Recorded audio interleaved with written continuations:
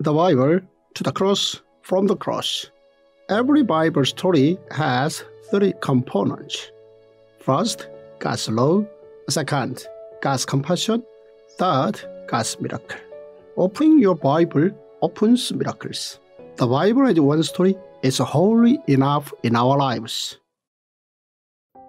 Day 222, Obadiah. Obadiah, when older brothers face hardship.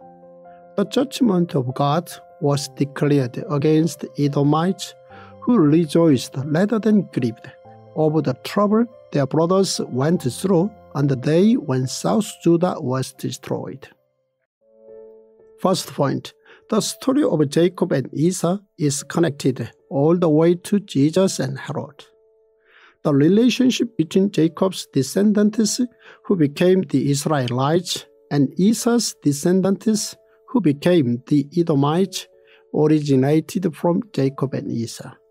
The conflict between the two nations began after the Israelites came out from Egypt and when they tried to cross the land of the Edomites.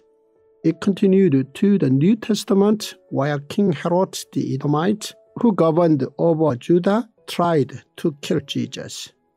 Second point, through Obadiah, God declared the fall of Edom due to their arrogance.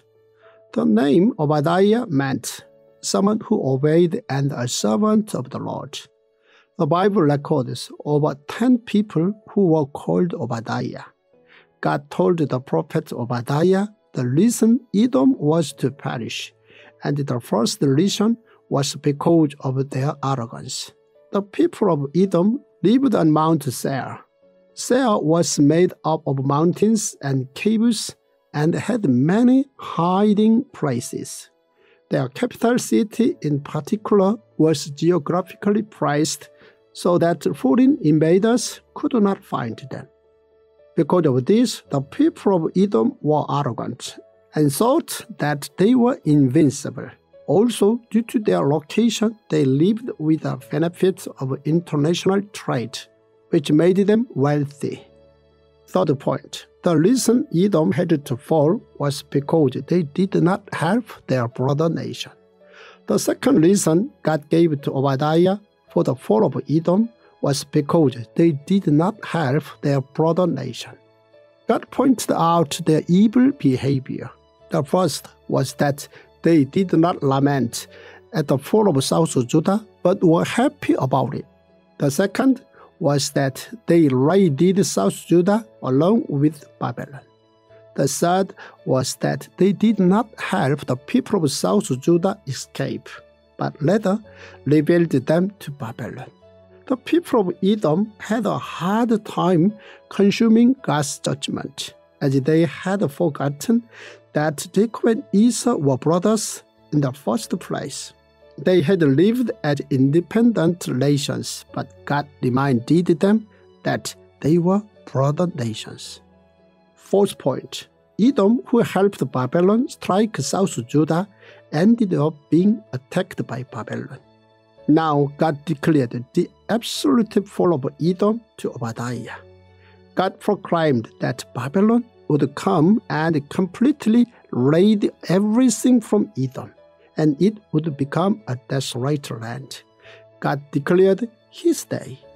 Later, Amos, Zephaniah, and Joel also proclaimed the Lord's day. Fifth point, the story of Obadiah sits between the nations of Jacob and Esau, with the Babylon Empire in between. The book of Obadiah is a story about the nations of Jacob and Esau, with the Babylonian Empire sitting in between. Obadiah rebuked the people of Edom through the perspective of kingdom of priests. Likewise, the book of Philemon is about the story of Philemon and Onesimus, with the Roman Empire sitting in between.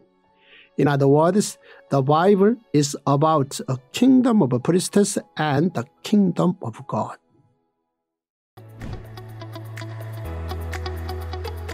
I am so excited that you have in your hands now and on your phones the Tongdok Bible App.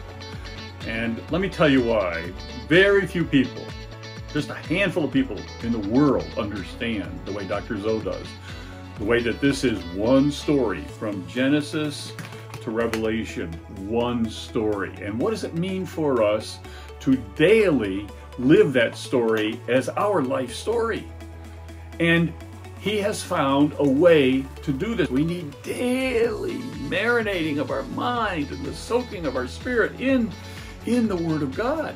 And that's why a Tongdok Bible is so important. The scriptures, the story, Genesis to Revelation, is the daily mouth-to-mouth breathings of the Spirit of God into humans to make us truly who God made us to be. And that's why this app is so important. This app shows you how to do enables God to do mouth-to-mouth resuscitation on you every day of your life, 365 days a year. I'm so glad you have it. You will feel that healing that comes from mouth-to-mouth breathings of the Spirit on you as you use this app.